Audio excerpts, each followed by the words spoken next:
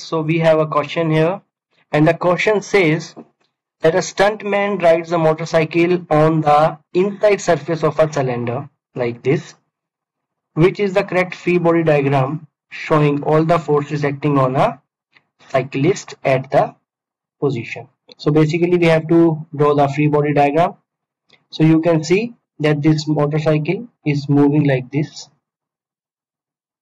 So when there is a circular motion, there is an inside centripetal force.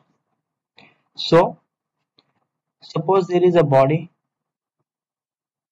When this body is moving in a circular motion, there is a force called circular centripetal force that would be act towards the center.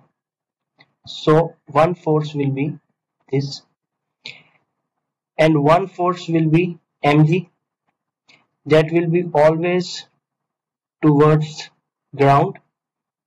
And when this body is moving, there will be a friction which will stop this body from going downwards.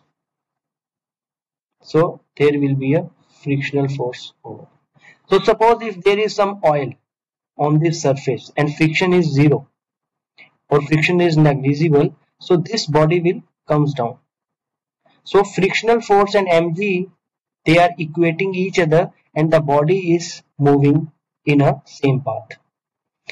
And there is a centripetal force that will act towards the center.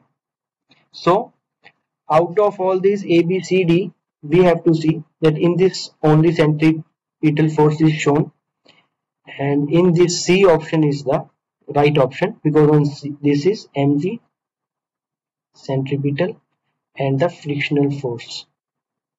So C option will be the right option. We will check the mark scheme. Mark scheme says C option is the right. So whenever there are questions like this, just see what are the forces acting on the body and the directions in which these forces are acting. You will get the right answer. So thank you for watching this video.